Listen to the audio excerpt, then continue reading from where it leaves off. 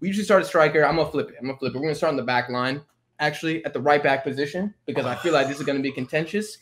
And I'm just saying, well, that's gonna be contentious too. Oh my god! But the best right back in CONCACAF in 2022 was Kevin Alvarez. Oh, you went there. It's the best. It's the best one. Yeah, that was interesting. What do you mean? He's the best fullback on the best team in Mexico that won the championship, and he had double-digit assists in Mexico. I do like Kevin Alvarez. Okay, so I do like it. Don't tell me you put Serginho Dest. I didn't put anybody. I didn't get that far. Bro. That's right. I was stuck there. No, hear me out. I'm visiting. Okay, I was so like staying with my family. I mean, I was thinking, but like, I mean, I guess he had a great year for Mexico, but what would you rather have? Would you rather have like a mediocre year in Europe or a good year in Mexico? Who had a mediocre year in Europe, though? Dest. No, he didn't. He had a mediocre. bad year. A bad year. I would rather have a bad year in Europe than a good year in Mexico. No, that's true. No. Mexico. No, he's getting trade interest, no, which means there's some good shout-outs on my starting 11 who balled out in Liga MX. Yeah, there's that's trash, bro. He barely played at all for Barcelona. Look, that's totally fair. He's getting transfer interest, which means he's still a relevant player. I don't think he was awful at the World Cup. So I mean, that's just my humble opinion. But yeah, Kevin Alvarez, that's fine. That's fine. Dest is my number 2. It's not very well thought out. He did not have a better year than Kevin Alvarez. So you prefer Kevin Alvarez over Jorge Sanchez, who made the move, who had a year in Club America, right? Yeah, where he played, then got moved to Ajax because he had a good year, I assume. Yeah, he had a pretty good year, but I also think he was just one of the exciting Mexican prospects that I think happened to be on the like team. Younger than him. I think they're both 23. Oh. No. Jorge Sanchez is 24, I think. But there's a couple. I don't want to go too much into Jorge Sanchez. He is definitely not the best right back in CONCACAF, though. I feel like the biggest thing against him is that when he left, right, when he went to Ajax, this young guy, Emilio Lara, came in and basically was immediately better than him at America. And now he's looking like one of the guys who could play fullback for the national team. So I just feel like he was too easily replaced. You know what I mean? Like it was kind of. What does that take away from his year overall? If he had a year good enough to take him to Ajax. Okay. For me, this is how I look at it. I think he had a pretty good year. Okay. And it was good enough to warrant a move. But Kevin Alvarez's production was also good enough to warrant a move. He just hasn't made it yet. You know what I mean? Yeah. And since Jorge Sanchez went over to Ajax, I would say he's been okay. I'm not going to lie. I don't watch their regular season games, but I follow a couple of Ajax accounts that talk about him. He's gotten pretty flamed though lately. Dude, did you see what Wesley Sneijder said about him? Yeah, like, Wesley Sneijder was like, those Mexican guys on the team, like they're trash. Yeah, he said that. Yeah, and you know he's kind of like in and out of the lineup. I just can't go with that guy. Okay, Kevin Alvarez played I think 37 out of 38 potential games in Liga MX. And he was not subbed off a single time. He missed one game because of like a thigh injury. No, I really like Kevin Alvarez. So 37 games, 10 assists. He had like one goal in like the playoffs, but I wasn't even going to. Any argument because Jorge Sanchez started 3 out of the 4 World Cup games over Kevin Alvarez? No, because Jesus Gallardo started every game at left back, and he's worse than Arteaga in every single sense. But I mean, that's a Tata Martinez thing. Fair enough. Who'd you have? I kind of been like on the fence. I've been like Serginho Dest, and then I went. So now I kind of changed it. I went Alistair Johnston. Oh, the Canadian? Worse, yeah. Whoa. Okay. Even worse. I didn't think we were going to start off with the Canadians. Hold on. He was at Montreal? Nashville, and got moved to Celtic because it was a good year. Yeah. You know what? Okay.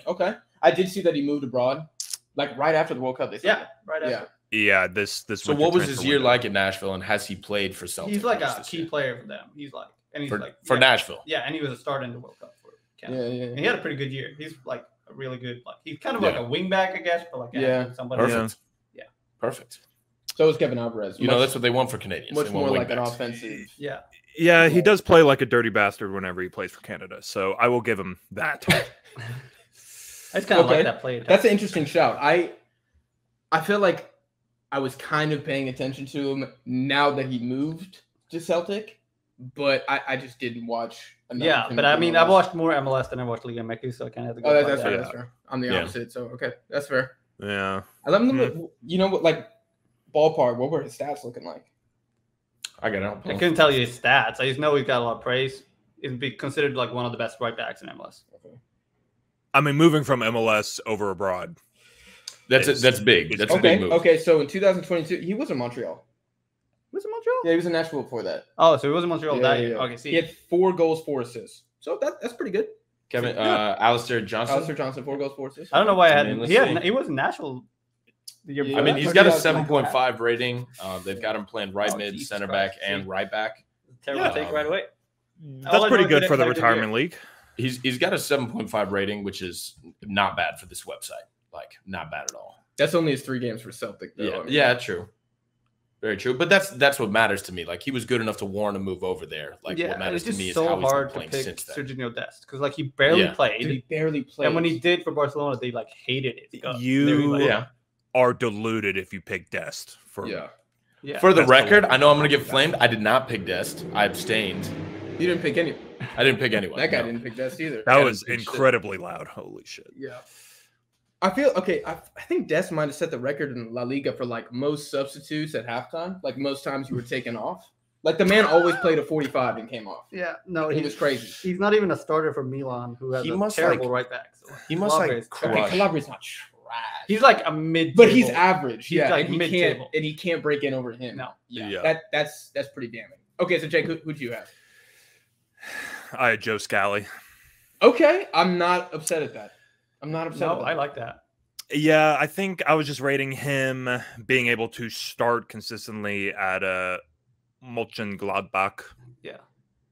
That's mainly it. I mean, he didn't get a sniff of the U.S. men's national team at all. Yeah. But playing in Germany and starting in the Bundesliga, that's a tall task. It's something to write home about. Yeah. He's like what, 21, 22? Yeah, I really like started almost every game, right? Yeah. He's really young, and I think hopefully he can learn a bit about defense from the mastermind over there, Ko Itakura. Maybe. He's probably taught him a few things already, I imagine. He's probably like, this is the F word in Japanese, and Joe Scally's like, oh, sweet. Yeah. That way you can yell at the ref, he won't get a yellow card. Yeah. Smart. Unless he's of Japanese descent, of course, in which case straight red. I feel like, I just want to say Joe Scally, when we were putting this together, he is by far the most high profile or best player that I have seen the least of. Yeah. I've barely seen this man play except a couple highlights, and I can't trust highlights. I forget he exists, and then I'm like, I didn't even put him on my list of like my top 8 because I forgot he was alive. Like I didn't know. I forgot he was existing. I tried to put like a reason I didn't put players in on mine, and Joe Scally was literally like, haven't seen play. Like I just haven't seen him play. I cannot in good conscience include. Yeah, like I think that's a good shout though. I think most Americans, actually, I don't know if they'd go Scally or Dest. I feel like most would go Dest. An average U.S. fan would go Dest. Because they've seen him in the Barcelona kit. Triple merchant, bro. He's a step over. It's not even that. They see him in the Barcelona kit, and they're like, okay, so he's good. Yeah. No, Barcelona's just ass. Yeah. It's like, bro, he couldn't even displace Dani Alves. No. He was 39. Like, come on now. Yeah. His stats are terrible. Everywhere he goes, he can't start. And I feel like we should keep it pushing, but I feel like the last thing I want to say about Kevin Alvarez is like, I guarantee you, if he was Spanish instead of Mexican and was already in Europe, he'd be playing at a top club. The only reason he's still in Liga MX is because Pachuca does not want to sell him. I saw that Porto's looking at him right now for like $12 million. That'd be a good move. It would be a great move, but 12 million is a lot. It is a lot for him. For a right back. I just feel like he's definitely a kind of victim of circumstance.